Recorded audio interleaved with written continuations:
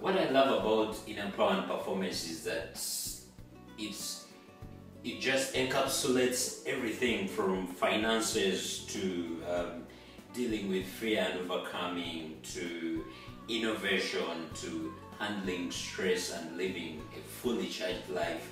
And when you approach life from that aspect, then you sort of give winning a new terminology of it being an inside-out game, and that's why I love being part of inner power and performance. And also, it brings together. It's one of those programs in a year that bring together people from different corporate organizations, from non-government organizations, and when you have a richness of experiences in a room for 2 days, then the learning experience becomes rich, and you walk away feeling energized, and you walk away feeling like you have a new lease on life.